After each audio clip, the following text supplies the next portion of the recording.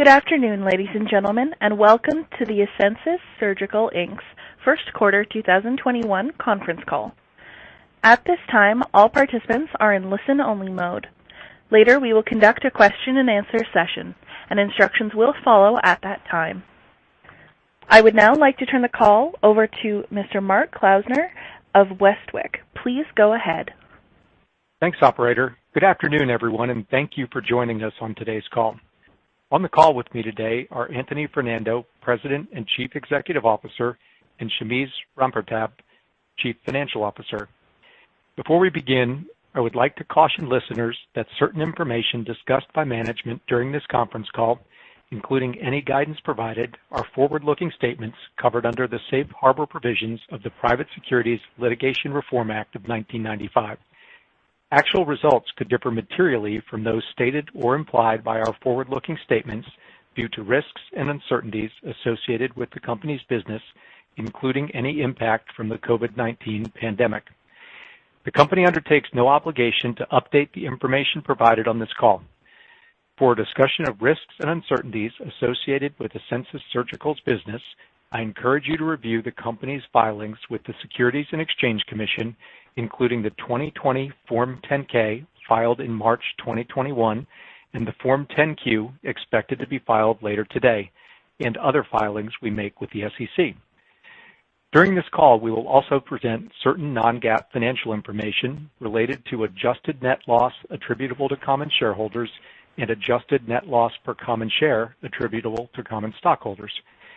Management believes that these non-GAAP financial measures, taken in conjunction with U.S. GAAP financial measures, provide useful information for both management and investors by excluding certain non-cash and other expenses that are not indicative of the company's core operating results.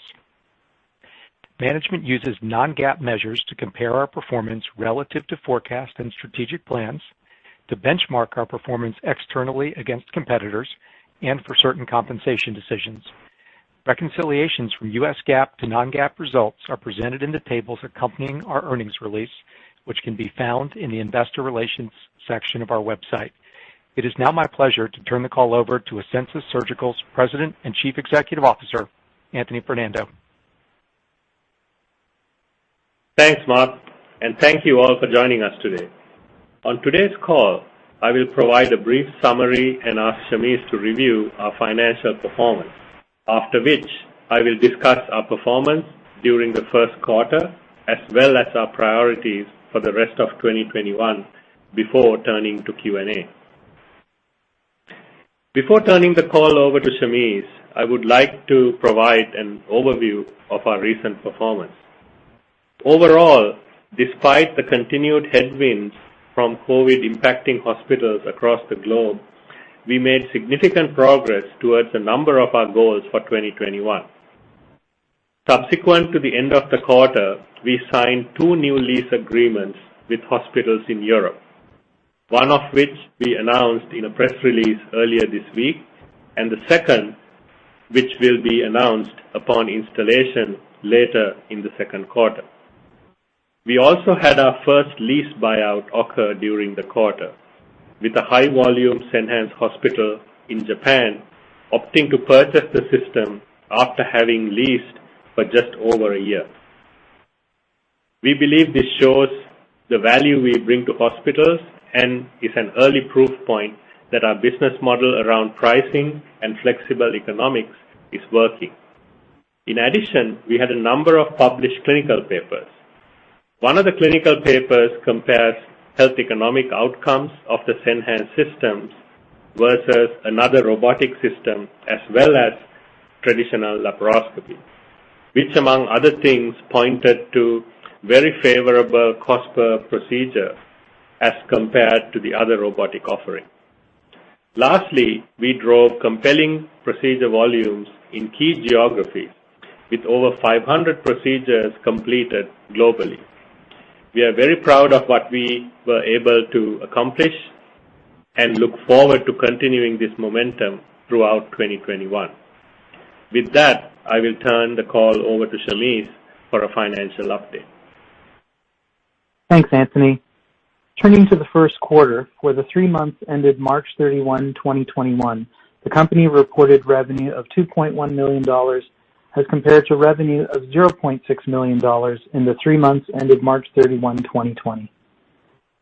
Revenue in the first quarter of 2021 included $1.3 million in system revenue, $0.4 million in instruments and accessories, and $0.4 million in services. For some lease arrangements, the customers are provided with the right to purchase the leased Senhance system during or at the end of the lease term, or a lease buyout. System revenue consisted of one lease buyout and revenue from multiple lease arrangements. For the 3 months ended March 31, 2021, total operating expenses were $14.4 million as compared to $16.0 million in the 3 months ended March 31, 2020.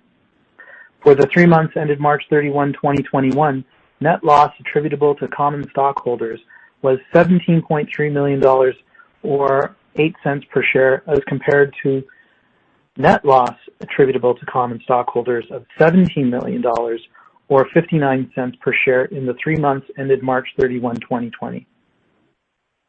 For the 3 months ended March 31, 2021, the adjusted net loss attributable to common stockholders was $12.2 million or 6 cents per share as compared to an adjusted net loss of $12 million or 41 cents per share in the 3 months ended March 31, 2020. Adjusted net loss is GAAP net loss adjusted for the following items: amortization of intangible assets, change in fair value of contingent consideration, change in fair value of warrant liabilities, and for 2020, restructuring and other charges, and the deemed dividend related to beneficial conversion feature of preferred stock, all of which are non-cash charges. Adjusted net loss attributable to common stockholders is a non-GAAP financial measure. A reconciliation from GAAP to non-GAAP measures can be found in our earnings release. Turning to the balance sheet, the company had cash and cash equivalents and restricted cash of approximately $166.4 million and working capital of $172.8 million as of March 31, 2021, which is expected to extend the cash runway into 2024. I'll turn the call back over to Anthony. Thanks, Shamif. I will now provide an update on recent performance as well as the progress we have made on the key areas that we are focusing on in 2021. As a reminder, these are first, the continued market development for the Senhance system, and second, expanding our portfolio and continuing the technological advancement of Senhance.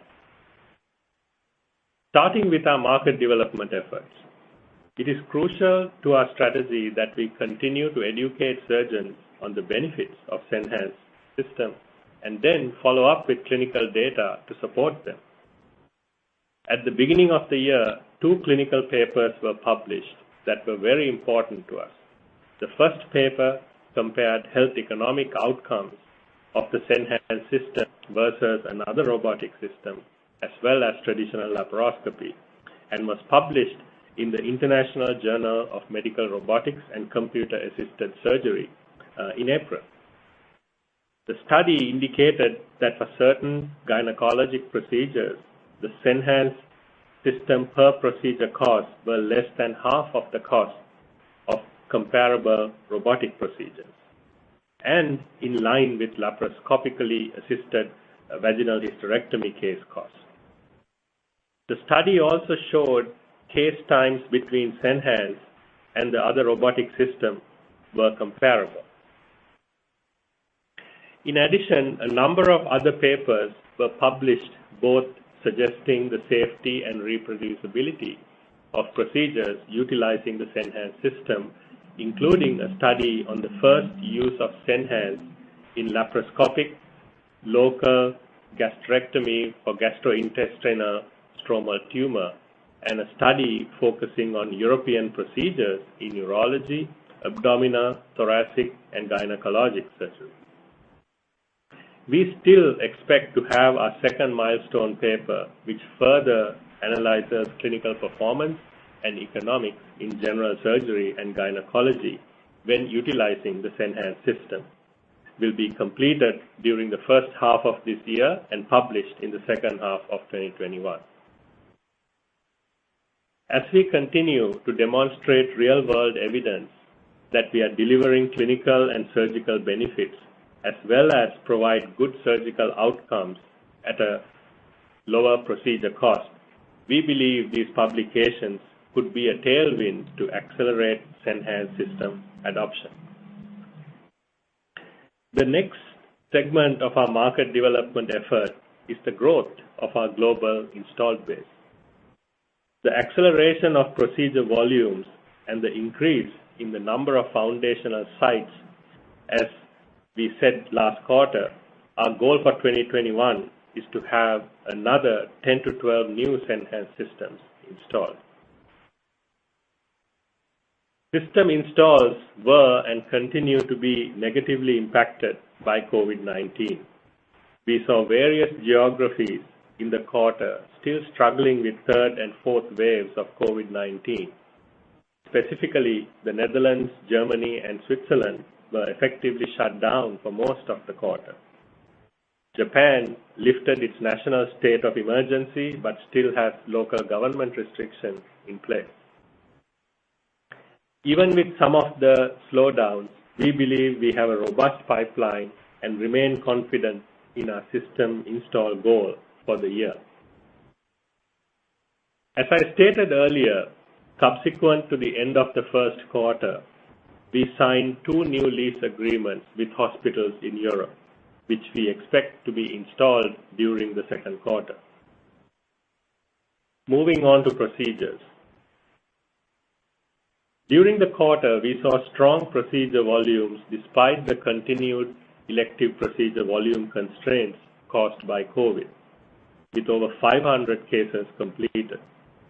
In both the US and Asia, we saw strong volume growth over the first quarter of 2020, with volumes growing over 40% in Asia and growing over 60% in the US. This growth was largely driven by accelerating utilization of Senhance in a number of procedures within our existing installations, as well as the growth in procedures significantly outpacing the growth in new system installations year over year in both regions. Europe continues to face strong COVID headwinds as a result of numerous countrywide lockdowns which persisted during the quarter.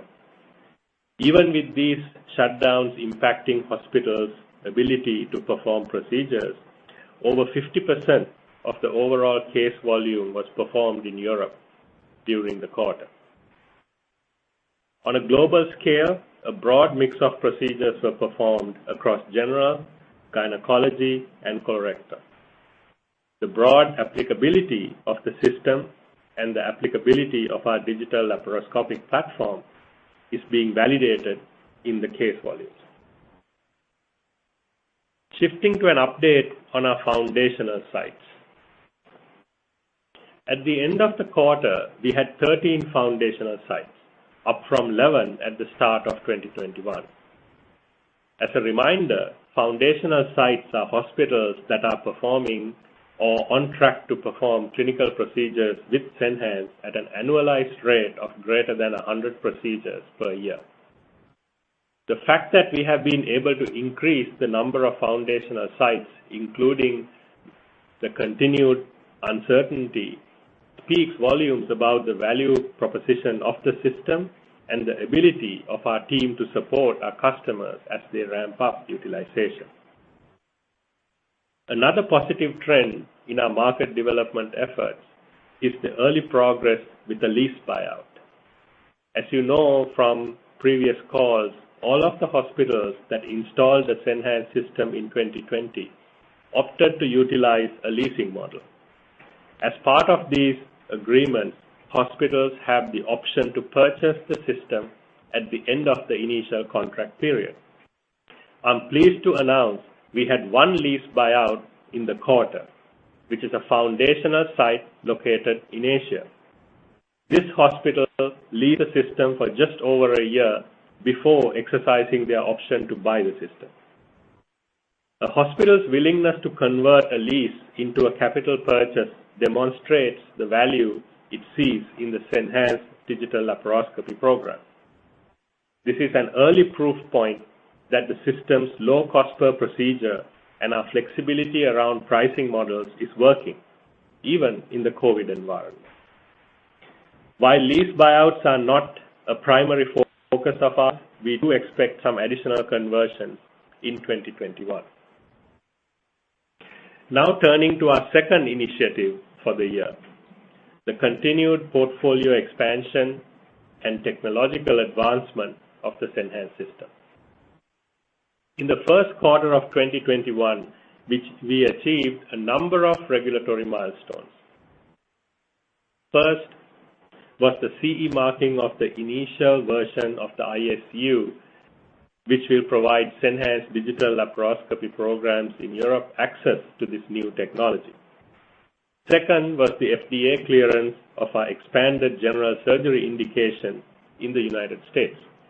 With this clearance, the Senhance surgical system can be utilized in over 2.7 million general surgical procedures performed in the U.S. annually. This is a major milestone and key to our future growth and clinical applicability of our technology. Since the quarter's end, we have also made progress on our regulatory goals stated on our last call that we expect to achieve during the first half of 2021. The first being filing the submission for 510(k) clearance for articulating instruments, which we filed earlier this month. Adding articulation will widen the clinical utility and value of our platform technology to a broader number of surgeons.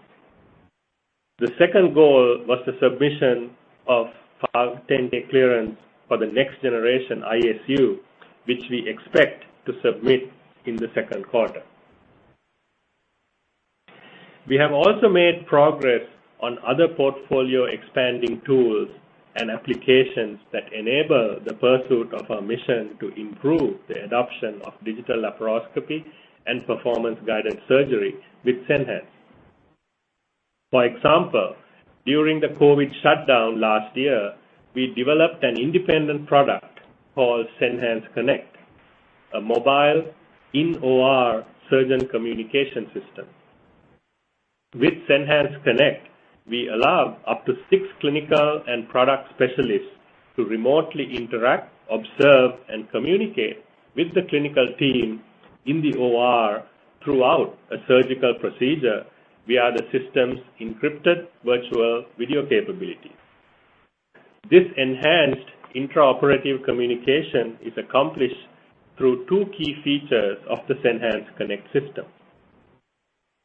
First, the system enables multiple camera feeds from the OR, allowing participants from outside the OR to view the surgeon performing the procedure, view the Senhance console, including the laparoscopic camera, and view the system, including the patient side view of the surgical team.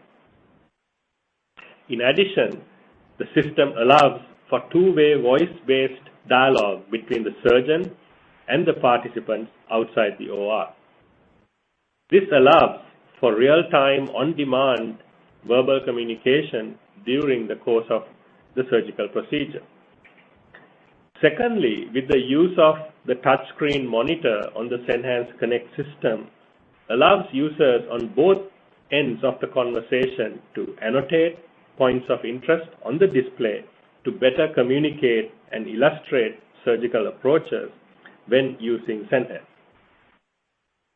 The Senhance Connect platform enables Asensus clinical specialists to access the OR without physically being present, and also allow external clinicians to call in and lend their expertise for an optimal surgical outcome. The Senhance Connect system has not only been useful for surgeons and surgical teams support, but has also proven to be a valuable tool in training. The ability to observe cases remotely provides surgeons more opportunities to educate themselves on Senhance without disrupting the operating room. Currently, this system is being piloted at a few sites in the US, Europe, and Japan, and we plan to bring the Senhance Connect to a greater number of accounts across these regions in the second half of 2021. Next, I will highlight performance-guided surgery developments. We have received good feedback on the use of the ISU, the initial application of performance-guided surgery thus far.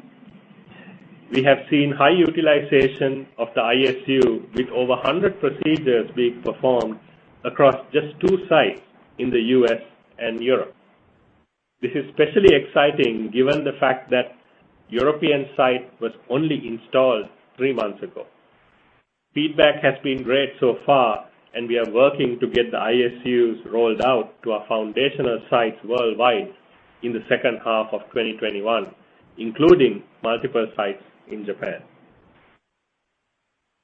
To support continued demand, we have added multiple training facilities in key geographies. We launched a training center in Japan in the third quarter of 2020 and in February of 2021. We announced an agreement to launch a new surgical training center in Amsterdam. At the Japanese training center in Saitama, we were able to generate a very strong cadence of surgeon training during the back half of 2020, which continued into the early part of 2021. This momentum has been interrupted by COVID-related shutdowns in the region, but we expect that as those restrictions are lifted, that the Saitama Training Center will help drive new surgeon adoption and support new hospital installations. At the new center in Amsterdam, there have been a number of surgeon trainings held over a relatively short period of time during what has turned out to be a very challenging European situation due to the variety of shutdowns across a number of countries. Despite all of this, interest remains very high for both training centers and believe they will both help facilitate the accelerated adoption of Senhance in their respective regions.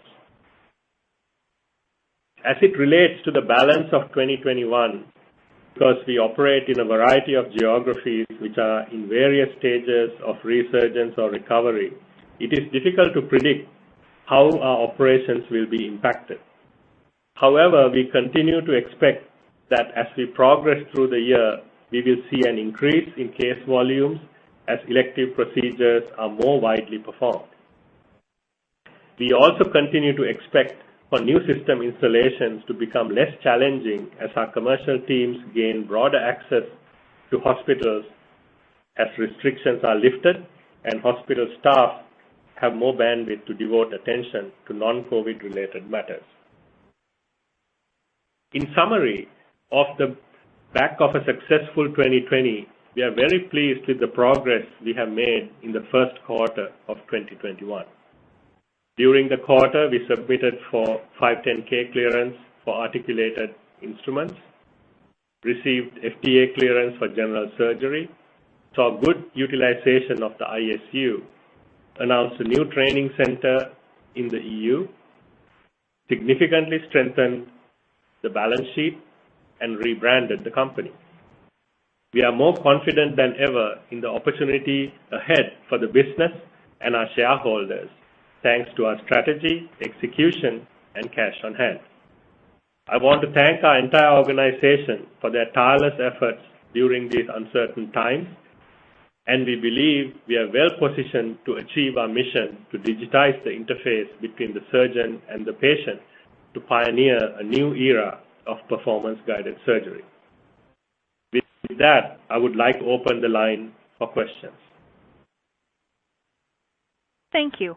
We will now begin the question and answer session. To join the question queue, you may press star, then 1 on your telephone keypad. You will hear a tone acknowledging your request. If you are using a speakerphone, please pick up your handset before pressing any keys. To withdraw your question, please press star, then 2. Once again, to join the question queue, please press star, then 1 now. We will pause for a moment as callers join the queue.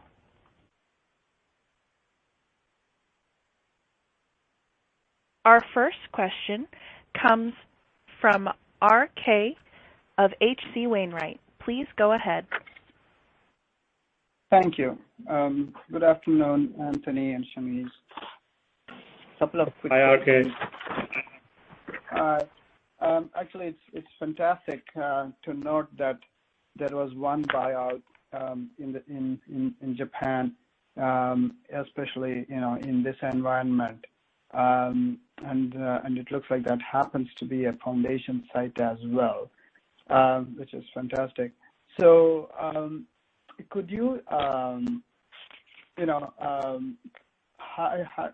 remember you telling me that Japan is a place where laparoscopy is used to a large extent.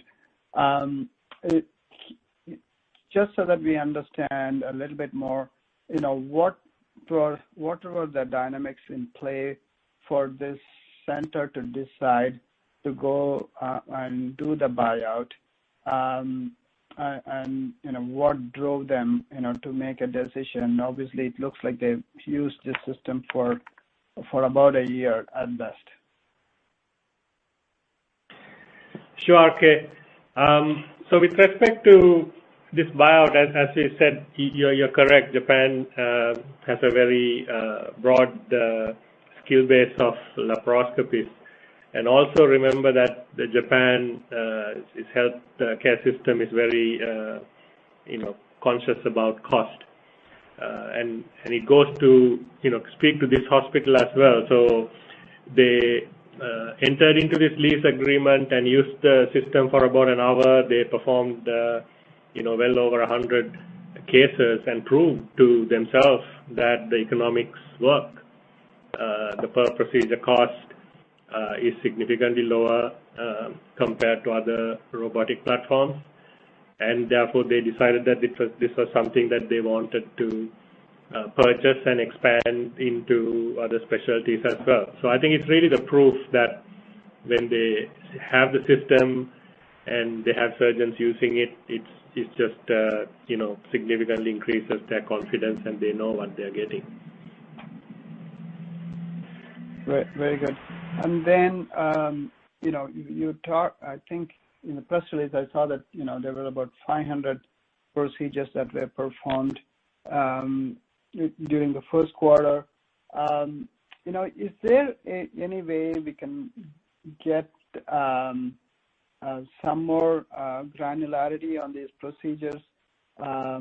Just trying to figure out whether these are, the typical hernia closure kind of procedures, or they're more complicated than that.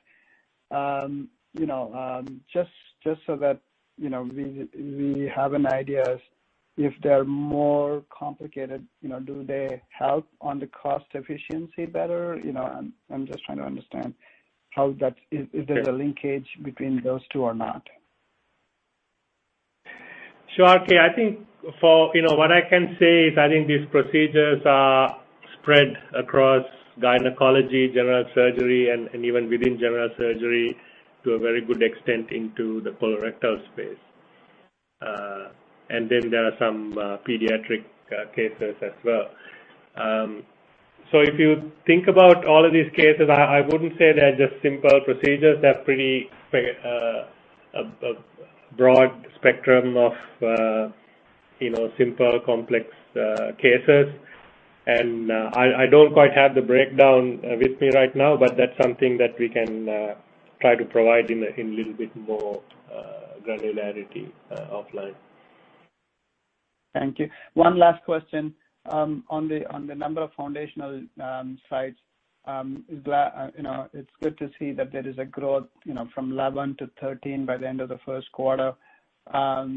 I think at some point you had stated how many foundational sites you would like to see in 2021. I don't remember that number, but in general, do you see this as a start of a much bigger number that you would get to by the end of the year? Because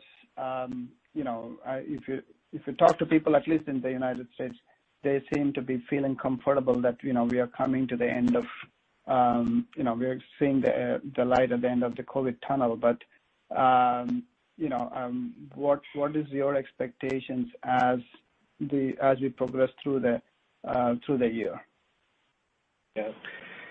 So RK, I think the thing is, there's still a lot of uncertainty, whether it's in Japan, Europe, or the US about case volumes. There's definitely interest, and the fact that we were able to get 2 more sites on track for the year to be at a foundational level, that's a good sign and a positive sign.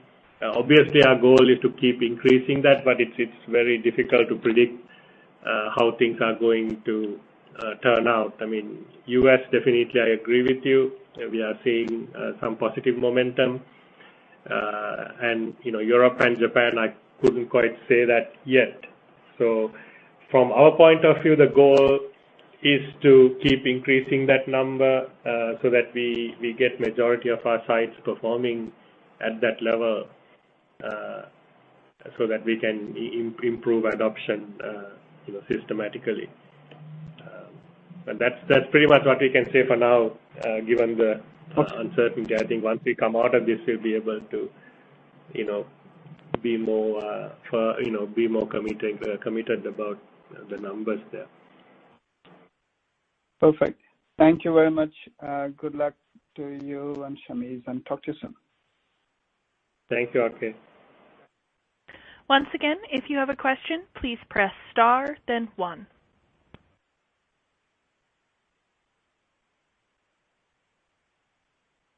This concludes the question and answer session. I would like to turn the conference back over to Anthony Fernando for any closing remarks. Thank you again for your interest in Asensus Surgical, and we look forward to updating you on our progress on our next quarterly call. Thank you. This concludes today's conference call. You may disconnect your lines. Thank you for participating and have a pleasant day.